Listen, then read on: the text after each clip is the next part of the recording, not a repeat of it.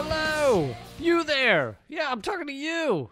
The guy or girl with the headset on. Or earbuds. Or hitting play. I feel like Welcome. there was just too much going on for that to be the snazzy intro. I think it was pretty fucking funny. I Okay. think I killed it. All right. I heard a lot of laughter. Oh, Welcome, everybody, to Common Censored. I'm joined by Eleanor Goldfield, hello. my constant critic. And this is the show where we talk censored stories and people, sensible solutions, and common ground movements to fight and build. And sometimes other stuff. And this is free every week on iTunes, Spotify, Stitcher, Libsyn, all those places. And I think we're kind of one day late, but I think you're going to forgive us. If you hear how awesome this show is, you're going to forgive us. I think also I just would like to say it's like a weekly podcast. It's not a podcast that comes out on a particular day in said week. Luckily, it's just a weekly podcast. Luckily, unlike Bill Burr, we didn't make the mistake of naming it the Monday Morning Podcast, which is what he did. And then I haven't listened to it in years, but I used to listen to some of them. And, every third time he'd be like, "Welcome to the Monday Morning Coming Out on Tuesday podcast." So, yeah, you end up in that situation, which we don't, because we never promise nothing, all right? We didn't promise shit. You just back the fuck off. And I think when we started the podcast, we were recording like on a Sunday. And Now it just inched a little. But look, it's episode 156, okay? The point Shit is, moves in the real world. The point is, at some point in the week, it tends to come out. It happens. It's the same with when you swallow a penny. At some point within the week. Oh, it comes out. Comes out. Got it. I sometimes critics, sometimes just the voice of the audience asking me to explain my joke. That's Look, it's been a long day.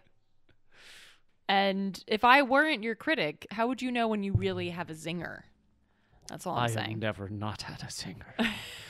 Okay, let's get into it. We got a lot of we'll talk a little about Israel, although I don't think we're going to spend and Palestine.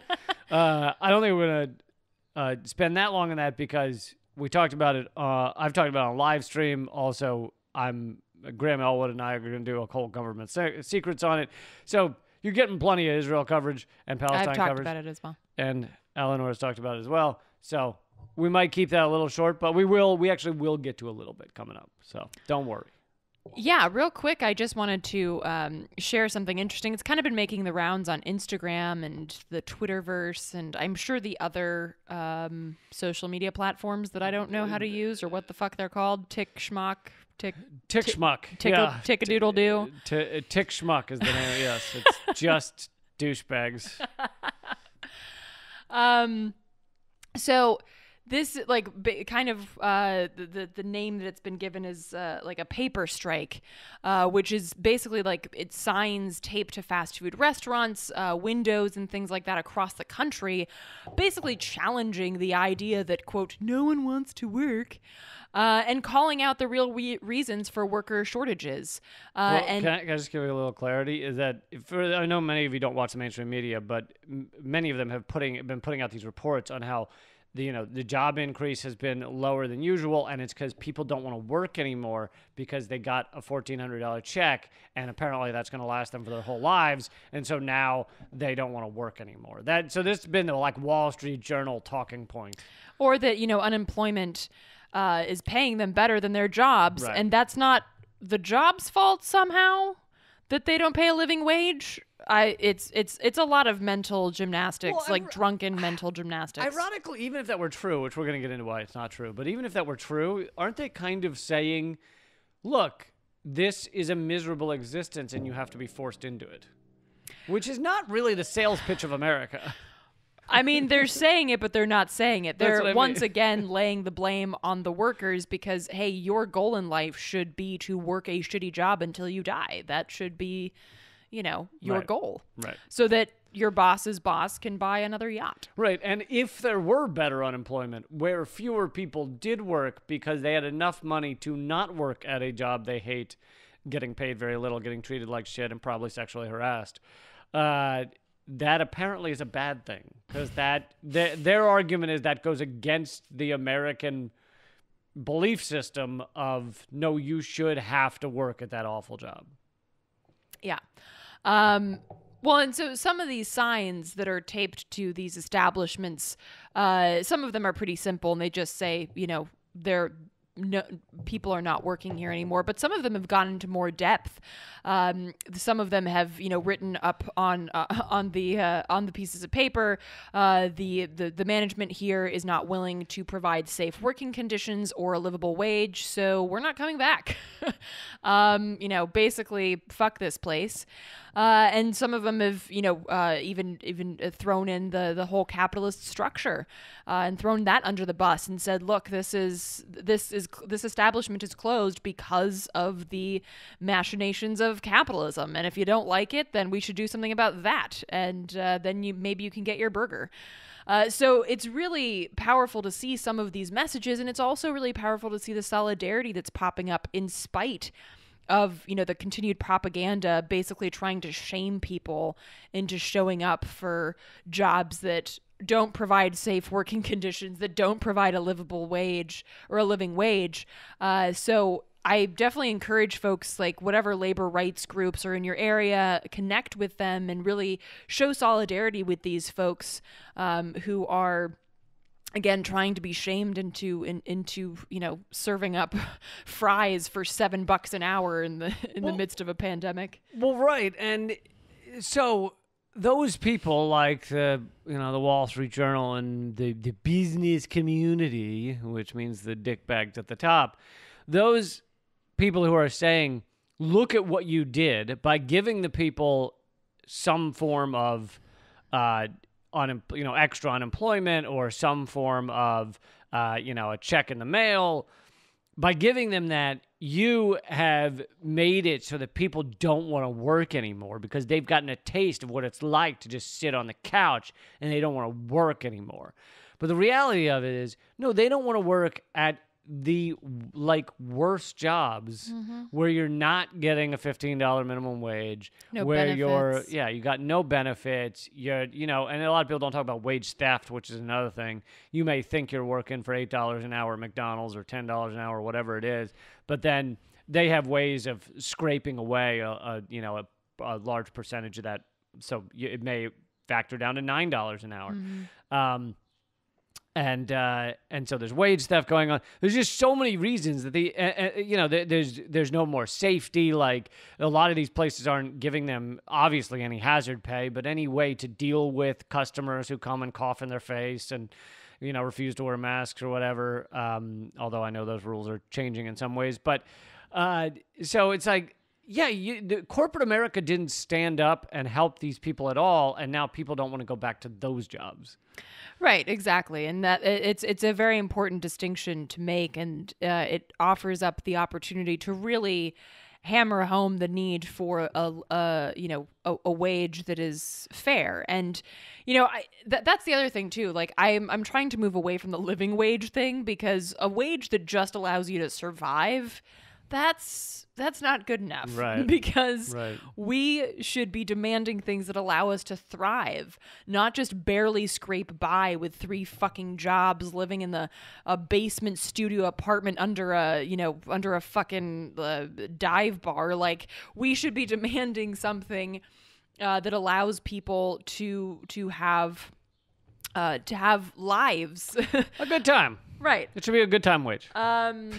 So right now we got dying wage. Right. They're fighting for living wage. So really we should be talking about a fair wage. And what does fair mean? Of course, that could be different to a lot of folks depending on your situation too. Like, if you have kids, it would be something that allows you to ensure that there's childcare, which, by the way, should be fucking free. But I did hear at Arby's, they do give you an hour break, and there's a room in the back where you can have the kid. And then you get back to work. And then get back to work. But they put a nice little room in there. Oh, well, that's nice. Yeah. Like a little beanbag situation. Yeah, a little beanbag chair, yeah. That's nice. So really, what does a fair wage look like? And by have the kid, I meant birth the kid. I assumed. Not like not procreate. Put the kid. Not like you have the kid in that room. Oh, I thought, okay. Like you put the kid in that room. Right. Yeah. There was a really funny my mom has this book because she oftentimes, well, not, I wouldn't say oftentimes, but she sometimes says shit wrong because English is her second language, or like her third or fourth or whatever.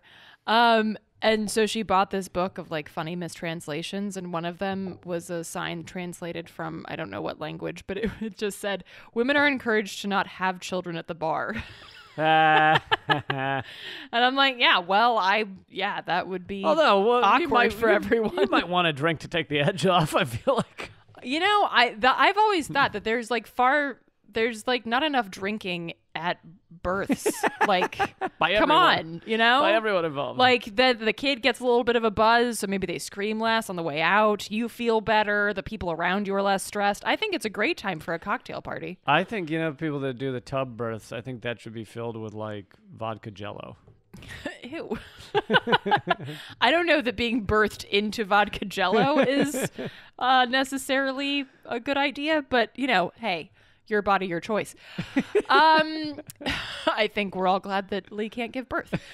But can I direct births? No, you cannot. Not unless some poor sod says you can. But yeah, so, moving away from living wage and talking about a fair wage, because we really need to be fighting for something that allows us to thrive and not just fucking scrape by the skin of our teeth. All great points. Well said. Before we get to the next topic, some of our stuff, we want to talk about Eleanor's album is finally here. If you didn't hear the last episode, we talked a lot about that. I guess the correct term is EP. 3 new songs, 2 spoken word. You got to check it out. The best place to get it and support Eleanor and her art is at artkillingapathy.com. Just scroll down to No Solo is the name of the album/EP. And so scroll to No Solo. You can click buy, and it's a recommended donation of $6 or above, whatever you feel is fair. And that's where you can grab it. Thanks. And the Liberapay members who are owed an album, because some of the tiers of our membership say you get it for free.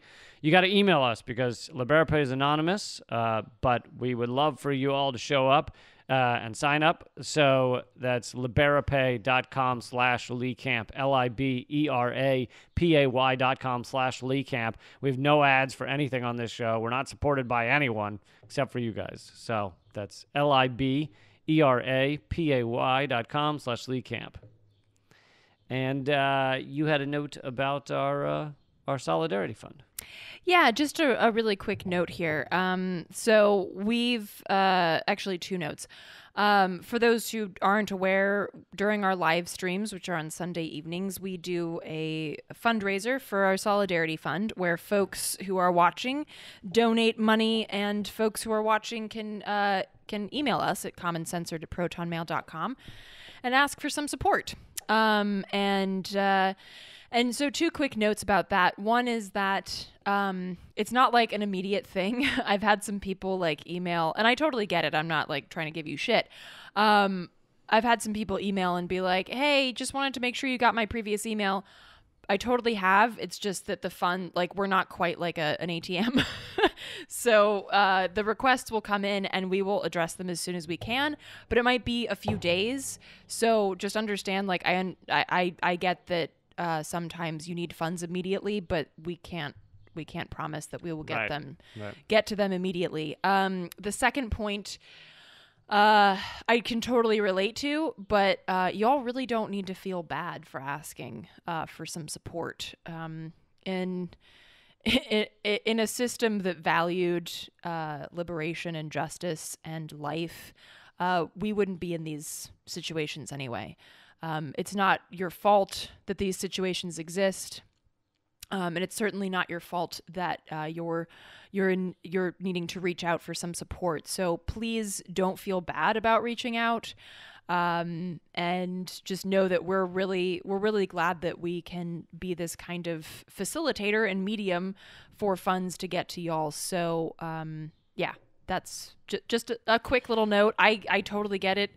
as someone who was homeless and very poor when I moved to LA, I totally get feeling bad about reaching out, but just know that it's not a bad thing. It's a beautiful thing, and we're glad to be able to create this little niche community. So, if you'd like to donate to help go towards, for that money to go towards those who are struggling and need help, you can do that on Venmo at Lee Camp.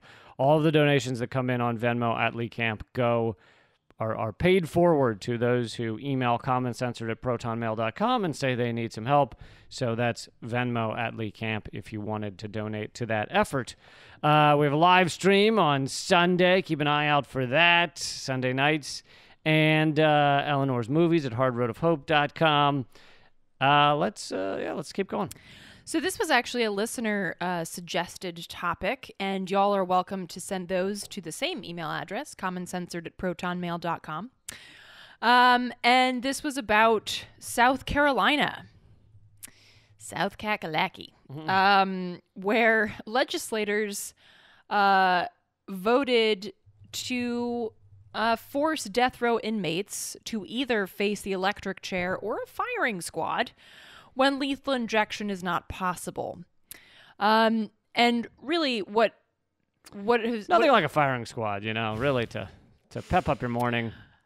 Well, we'll get into that in a second. But what's happened basically is that there's a shortage of the drugs needed to carry out lethal injections. And there's several reasons for it. But there have been some pharmaceutical companies have been reticent. And some countries.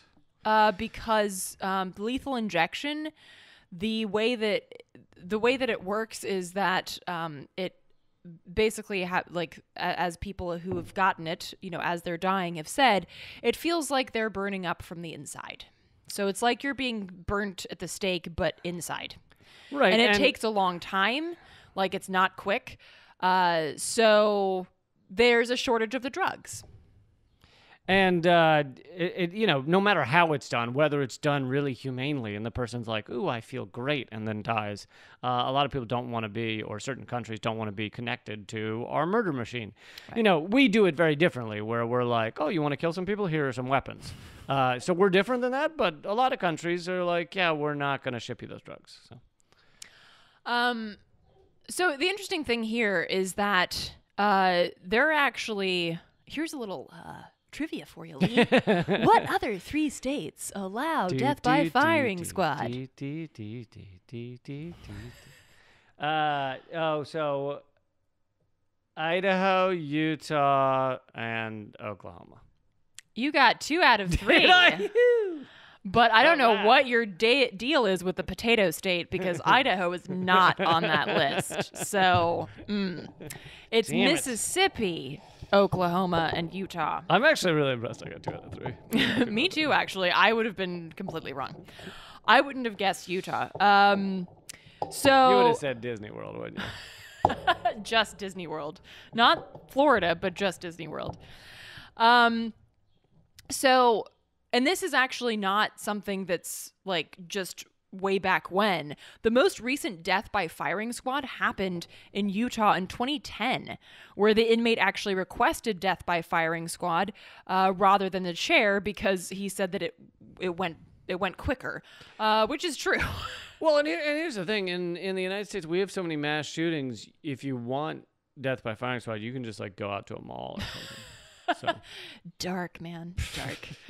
I just had this image of like a fucking like just prison guards wandering around a mall with a prisoner like waiting for some mass shooter. That's a Black Mirror guiding episode him toward, right there. Then they hear the popping off in the different store, and they're like, "Forever Shit, 21, Forever 21." They run him over there.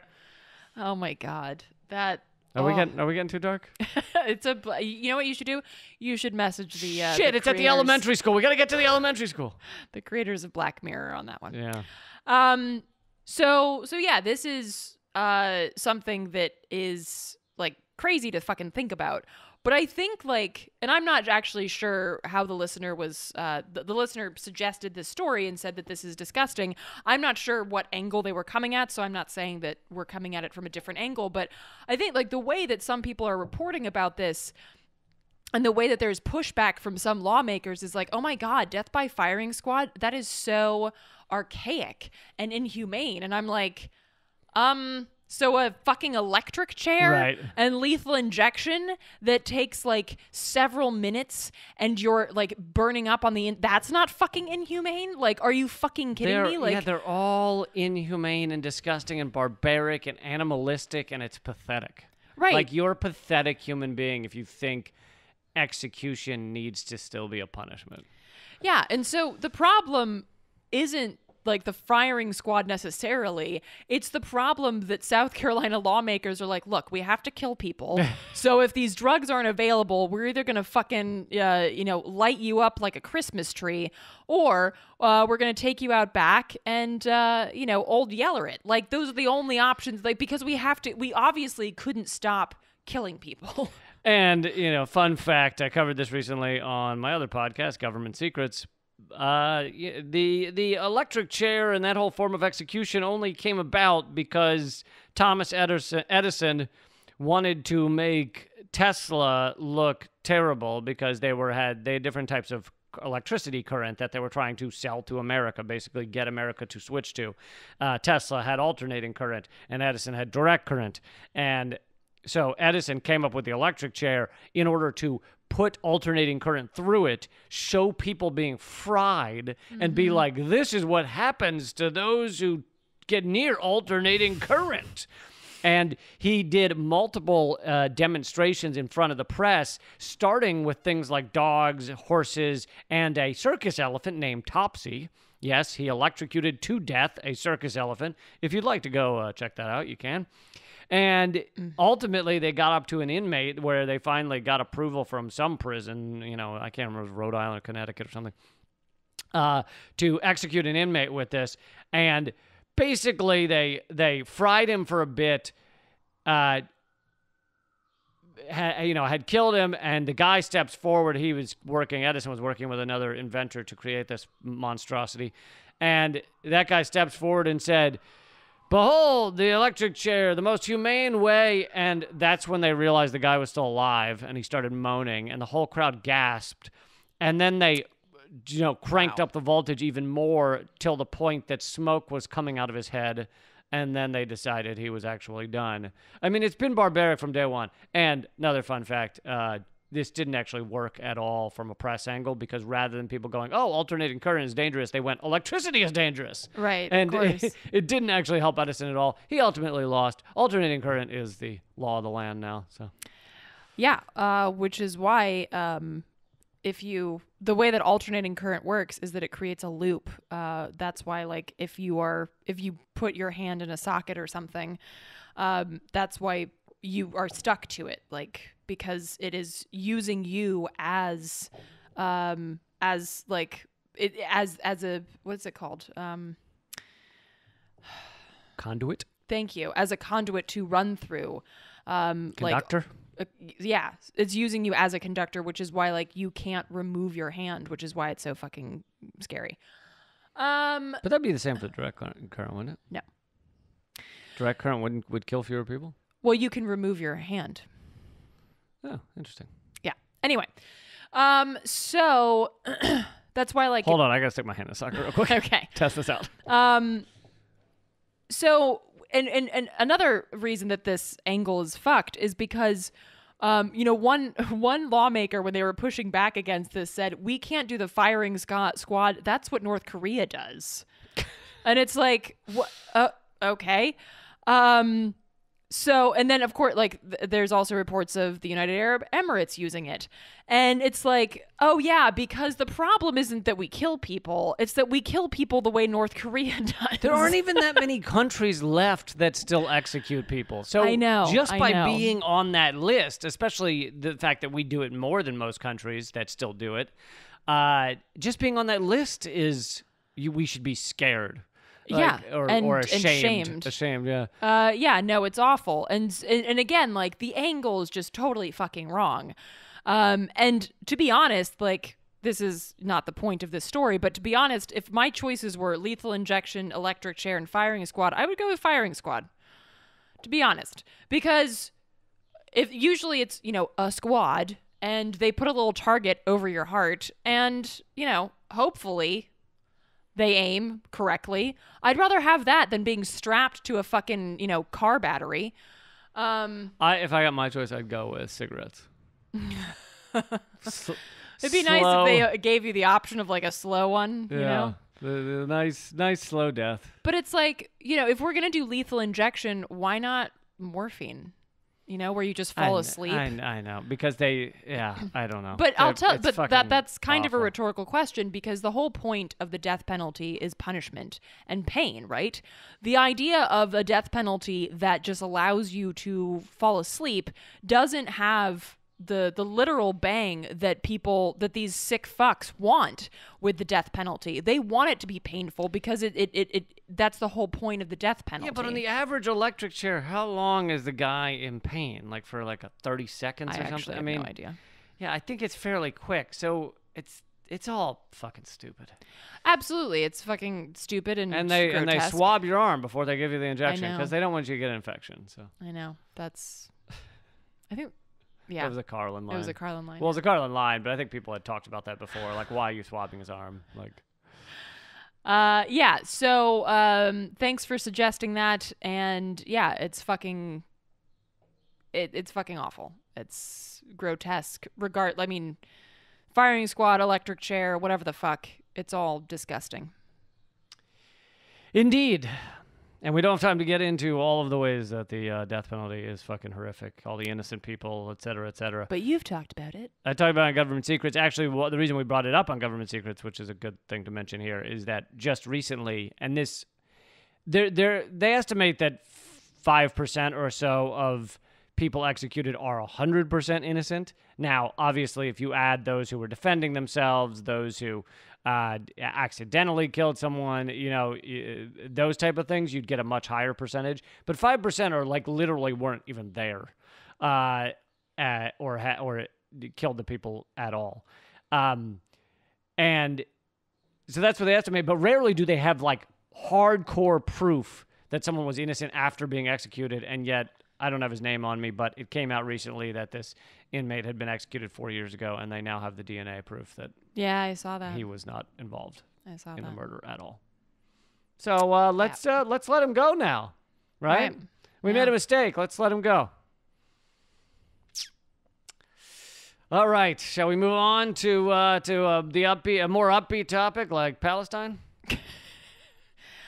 Well, this is actually a good little note that I believe it was Wednesday, May 12th, pro-Palestinian demonstrators took over Downing Street in London, that's where the offices of the Prime Minister are, demanding that England cease aid to Israel.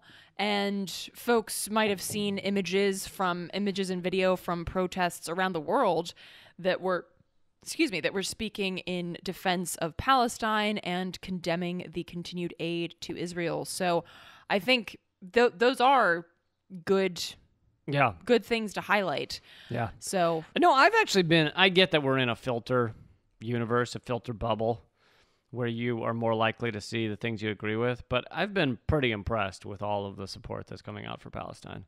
I mean, Andrew Yang was fucking dragged. He was. For his garbage tweet about I stand with the people of Israel who are being hit by bombs from Gaza. You had a great response to that. You want the exact wording? Well, I mean, if possible. Well, Jesus, put me on the spot. Paraphrase yourself. Yeah, but I wanna get it right though. Sing a short song. No, here it is. To fill the time. So Andrew Yang said, I'm standing with the people of Israel who are coming under bombardment attacks and condemn the Hamas terrorists. The people of New York will always stand with our brothers and sisters. I love how he speaks for everyone in New York. Our brothers and sisters. Netanyahu speaks for all Jews. Right. In Israel who face down terrorism and persevere. And my response was, I'm standing with the people who have been trapped in an open-air prison all their lives, get 4 hours of electricity a day, and can't even leave for emergency medical procedures. Ask yourself who you really are, Yang. Amen, brother. And I'm proud to say that a lot of people saw that tweet, and that is not the only one like that. People were tearing him apart because he has no fucking... He just wants Jewish votes in New York, which... As a Jew, atheist by choice, Jewish by birth, as a Jew, I'm offended that he's using the Jewish people to try and get elected while he doesn't even seem to understand the fucking issue. Absolutely. And yeah, no, it's grotesque. And I think there's also been some great posts out there about how to support the Palestinian movement. Comments on BDS, which is boycott, divest, sanctions, and ways to continue support in a variety of ways, though you may be remote. And also, just a quick little, I know this is my fucking tagline for this show. Just a quick little note. I like your quick little notes. But that's the problem. They're my favorite not part. Quick. They're neither quick nor little. Discuss. Because brevity is just not my fucking thing. All right, how about just a big, long note? Okay, a big, long note. Here we go. Just give me 1 second for a big, long note. So I was having this conversation yesterday, actually, and talking about how people are coming down on the concept of protests. And look, I've done this too, particularly if it's like a permitted march, which I now call parades, because if it's a march, then it's not permitted. You don't ask permission to fucking take the streets.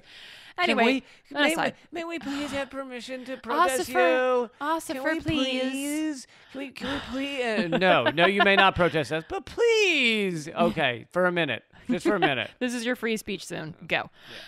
Yeah. So I think it's important to talk, again, like talking about angles, how we view protests. And I think the problem is that a lot of people think of protests as this is what's going to change the world.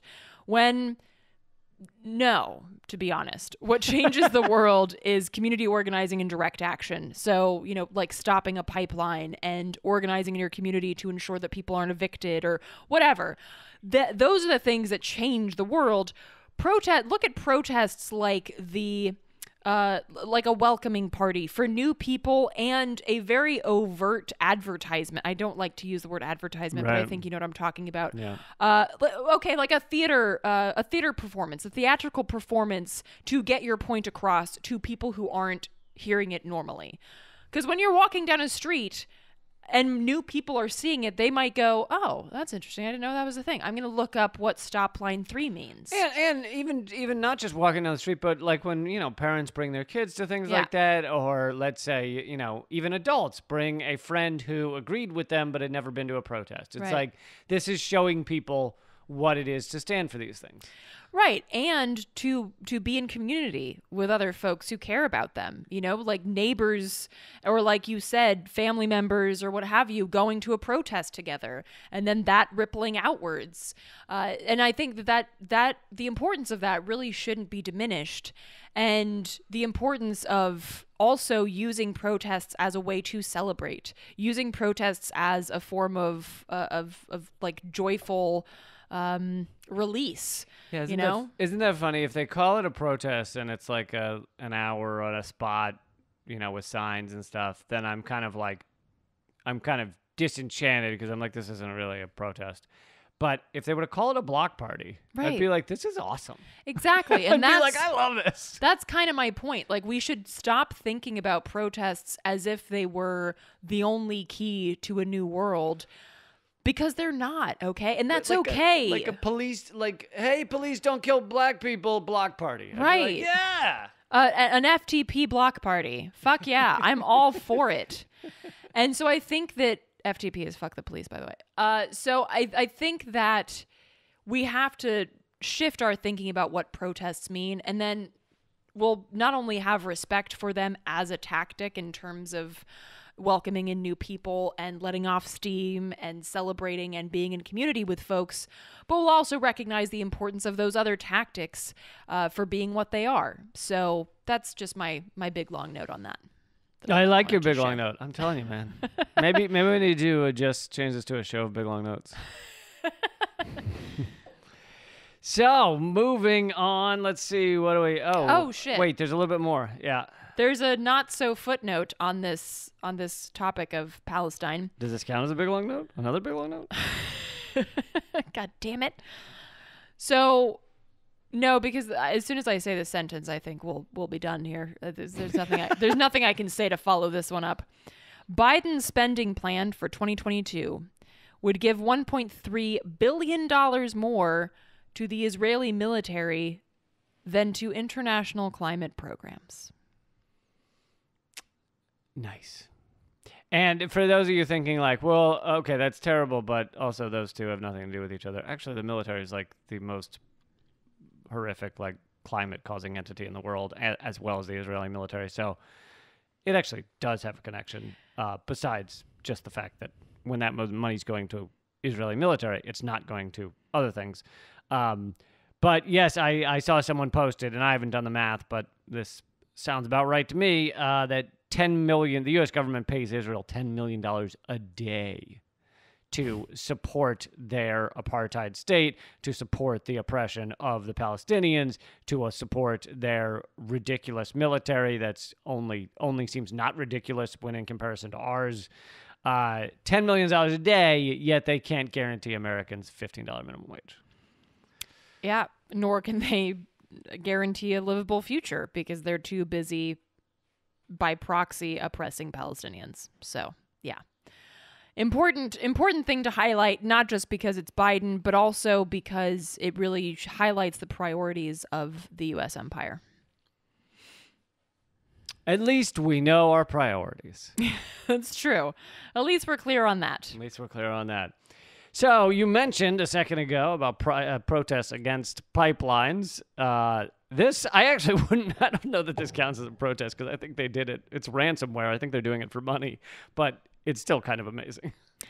Yeah. So, well, if you're in the South, then I suppose you're not enjoying this right now, but it could be a moment to reflect on how fragile our society is. Okay, well, there is that. Hey, I'm trying to make lemonade over here. Also pointing out that we have to get the fuck away from fossil fuels ASAP. I was going to say that. I was going to say, like, no, I don't like seeing, and, the people who suffer the most, again, are the poorest people, so I don't like seeing poor people unable to afford gasoline to get to their job. It's not like I'm like, yay! But here's the thing. Guess what? You switch away from fossil fuels, which are killing us, you wouldn't have this problem. Mm-hmm. So what the fuck are we talking about? We're talking about the cyber attack that forced the shutdown of one of the U.S.'s largest pipelines, not so ironically called the Colonial Pipeline. Wow. Yeah, no, it's literally called that. So it shut down. They just wanted to give the indigenous a better reason to protest. Right? It shut down 5,500 miles of pipeline, which carries 45% of the East Coast's fuel supplies. So hence your trouble at the pump. And basically it was a cyber attack.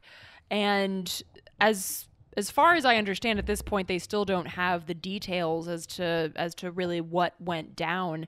But they've basically, these things are run by, they're run on like computers. It's not like some guy out there with a wheel or like a hamster wheel making these things run. It's cranking. I thought it was all Amish. I thought all of our oil pipelines were Amish. There's a pipeline right next door to it called the Amish pipeline. So basically, the Guardian's reporting that the precise nature of the attack is unclear, including who launched it and what the motives were. And the spokesperson for the company declined to say whether the company had received a ransom demand, as is common in attacks from cyber criminal syndicates. And by the way, although they were hinting at this for a while, because it's been a few days since it started, they were hinting at this for a while. Oh, I bet it was Russia. I'm sure Rachel Maddow probably said that. Of course. The reports, even on mainstream media today, are that this is not Russia or former Soviet bloc connected. Yeah, well, Yeah. So there was ransomware involved, although there hasn't been reports of a specific ransom.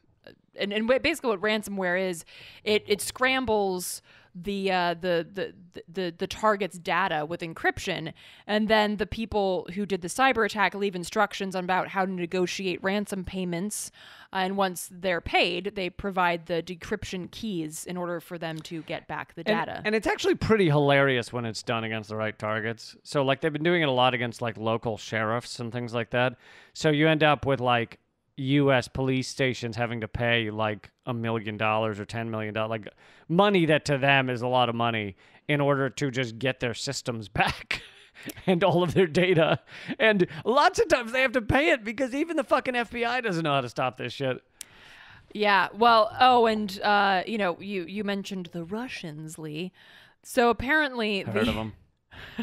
The Intercept reported a story in when was this? This was in December. Oh, Christmas Eve 2020. They reported that the Russians had attacked a Texas-based SolarWinds IT company, which left tens of thousands of customers exposed, which I don't really know what exposed means. They ripped their underwear off. So, but basically the Intercept was saying that it was the Russians. So, But by the way, the Intercept, I think we've talked about this before, but they're like, it really depends on which journalist you point to at the Intercept. Some of them, there's like 2 that do good work there, but in general, there's all this like standard kind of MSNBC anti-Russia kind of garbage that they've been putting out as well. So you can't just say like, oh, it's the Intercept, oh, I trust them anymore, which I think it started that way. Like in the first year, you could point to the Intercept and even pretty serious activists were like, oh yeah, that's legit. And now it's like the Intercept. Well, hold on. Yeah, exactly. Garbage? Is it James Risen? Or? Well, and the line here, sorry. Ooh, excuse me. Did you just sing a burp? That was crazy. That shows what a talented singer you are. That you just burp like song tunes. So the line of this article that ties it to Russia, get ready everyone, quote, government officials have linked the hack to Russia, end quote. And done. That's all we need. I just need to say, all I need is something that says Russia did it -CIA. And I'm like, there you go. There is literally no other commentary about how they know that it was Russia or any of that shit. I mean, even the New York Times now is like, we got an email from, it was CIA@gmail.com, and they said Russia. So. Mm-hmm. Oh, I'm sorry. They do mention Russia again. I apologize. They asked someone named James Lewis, who's a former government official who oversees cybersecurity programs at the Center for Strategic and International Studies, who said, quote, it's so many people in the government attributing this to Russia, you wouldn't get that sort of statement if there wasn't something there, end quote. Right. Because Russiagate wasn't a thing that happened. I know. We've only been doing this for 4 years, right. This fake garbage. But yeah, you would never see such a thing. My favorite was when I just happened to flip it on. It was like Rachel Maddow, who I almost never watch, but I will watch sometimes to trash whatever garbage she's doing. She was interviewing the former campaign manager of Hillary Clinton, and he's talking about how they knew Russia had been behind the hack to destroy Hillary Clinton. And literally he was like, we found out that they did most of their hacking during like Russian time zone hours. Like literally, that was their reasoning. Is like we saw they signed off, about when it would get to be evening in Russia. Like it was just shit like that, or like they took a day off, and it was the day off they took from hacking was like a Russian holiday. Like it's amazing the shit that these clowns will talk about. Yeah. So, yeah, a good moment to bring up the sometimes ickiness of the Intercept. By the way, this was Kim Zetter. I don't recognize that name, but now I do, and will not be going to that person. But anyway, kind of circling back to the colonial pipeline. So this is basically this is prompting a lot of people to talk about the cybersecurity in the United States and how we have to bolster it against the attacks of these nefarious Russians or Russian friends, I guess, who are people who care about the environment. So though it's unclear who did this, what their goals were in terms of demands or what have you. They may have just been guessing, but some interview I saw, they were talking as if a ransom request had been made. Oh, so maybe, well, this I article don't know whether is they from, were just theorizing. Hold, please. This article is from Saturday, May 8th, so there very well may be So maybe updates. they have put out the ransom, yeah. Yeah, Okay. so if there are updates, I apologize. I have not been up on those. Although that'd be great if there was like a climate activism group that was like, we've stopped this pipeline to protect the planet or give us money. I know. we have to buy gear for all the tree sits and shit. Right. So, yeah, but Those poop buckets don't make themselves. we need more sawdust. So, yeah, this is interesting news, if nothing else. And again, it really shows the fragility of our society when it's tied to something as destructive, as horrifically, what's the word? Outdated? Archaic? Antiquated as fossil fuels. So we have to do better. I'm going to go with outdated. I like outdated. Great. You do that. You fly that flag. We really have to fucking do better. And it's not because of the Russians. We have to do better because planet. Very true. Very true. Yeah. You know, the Russians have stopped using fossil fuels too. I'm for that. If there's a report Maddow could do. Russians have stopped using fossil fuels. Would she think she'd cover that? You know, you just have to put the same amount of stank on the word Russians. But yeah. Russians. The Russians. You know they're dying to say the Soviets. But I'm surprised they don't slip up more often. Jeremy Scahill put out a tweet. Speaking of The Intercept, you know, Scahill's been slipping the past few years. But anyway, he put out a good tweet that was he did a search on Rachel Maddow's website or whatever, like the MSNBC website for her show, and you can search for segments from her shows. They search the whole transcript, so there's not just the title of the segment, there's a whole transcript. And he did a search over the past month for the word Palestine or Israel, or Gaza or Israel, and there were 0 results. Yeah, it's almost like she doesn't fucking talk about what matters. But there were 372 results for Russia. Well, yeah, that's not surprising. I'm surprised she didn't just say that it's Russia's fault that the Palestinians are struggling. She's been calling them the Russiastinians. So I want to share this story with y'all because this is just another feather in the cap of assholery. So does an asshole have a cap? Now it does. So you got to cover it with something. So this is where the fuck is this? The governor of what? A governor. Let's just say Connecticut. Governor. Oh, there we go. Thank you.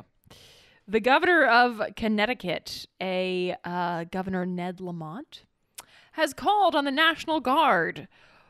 Pray for what, you might ask? Well, the governor is asking for the National Guard to be at the ready because people who work at a nursing home are going on strike. Potentially.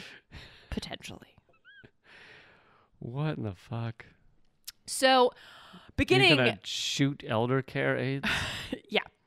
Beginning on or about tomorrow, Friday, May 14th, the National Guard would be at the ready in case this, crazy ass strike pops off and people walk away from the wheelchairs demanding better pay and better working conditions. Strike. Sticking a wrench in the wheels of the wheelchairs. So, Lamont said, quote, that he's calling on the armed forces basically to support the Department of Public Health as needed in, quote, protecting the public health and safety in response to any potential work stoppage or strike of workers at long-term care facilities or other congregate settings in the state. What the fuck? That word salad basically means I need guns. I'm afraid of people who administer sponge baths. Because they might stop administering them, and then what will we do? I would like to see that battle, though. I'd like to watch that battle of the elder care aides just throwing pudding cups and bedpans at the National Guard. I think that'd be a good time. And so here's the other thing. So basically, according to the governor's office, the Guard would be there to ensure that the people that are on strike are providing care, which I think a strike means that you're not working. So the whole point of the strike is to not be doing what you were doing before. The governor's office also pointed out that the National Guard would not be providing care inside the facilities, which I think we can all just breathe a sigh of relief on that one. Yeah, we're really send the soldiers in. They'll sponge bath them. Just send them. No, send them in. Just so. What do you need? An enema? He's got it. This guy's gonna do it. He just has to put his AR-15 down for a second. Yeah, it's the safety's on. I mean, he's gonna use the AR-15, but there's no bullets in it. It's just filled with enema sauce. Epsom salts, really.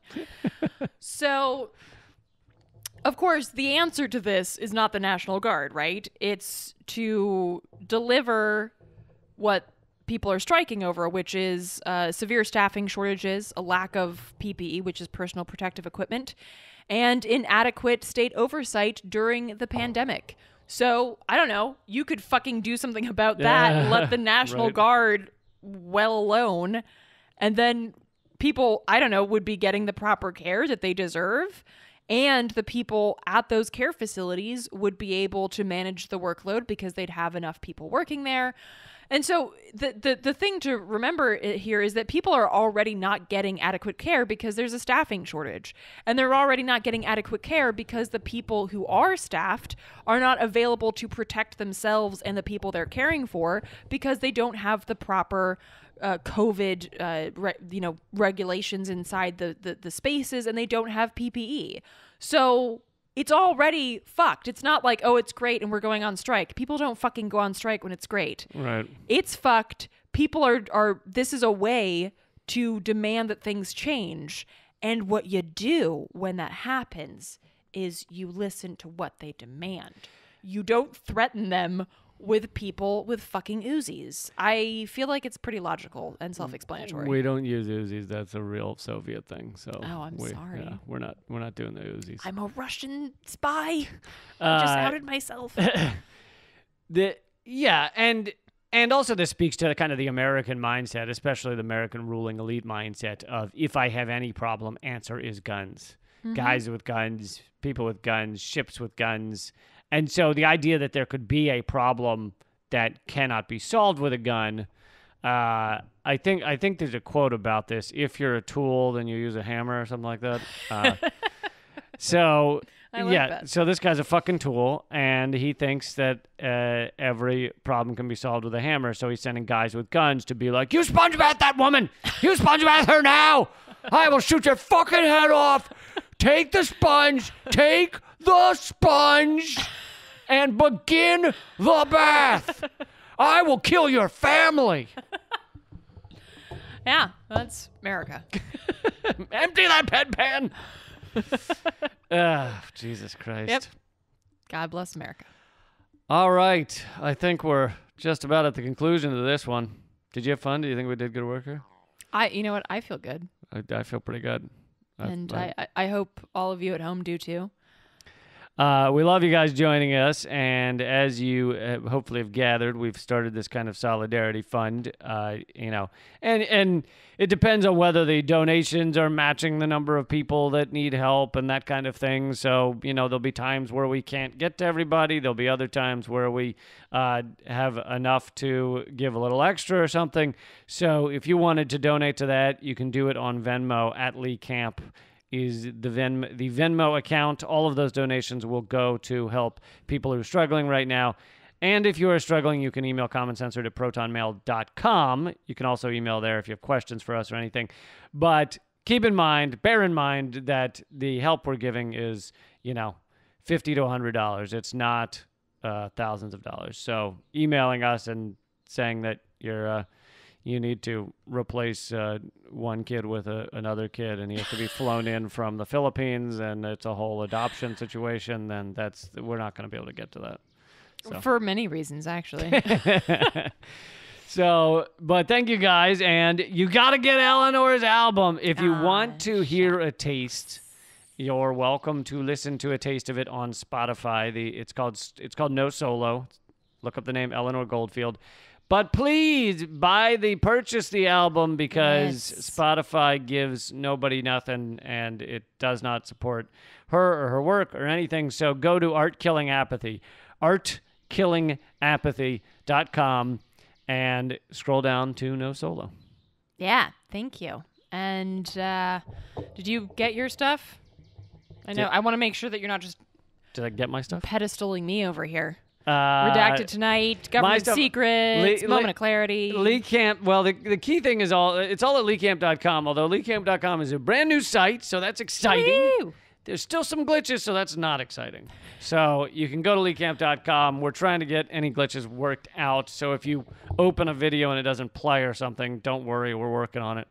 But yeah, it's all at leecamp.com. We have a live stream coming up on Sunday. The best way to find out about those is to join our email list by texting the word redacted to 33777. Thank you, guys. Until next time, act out. Keep fighting.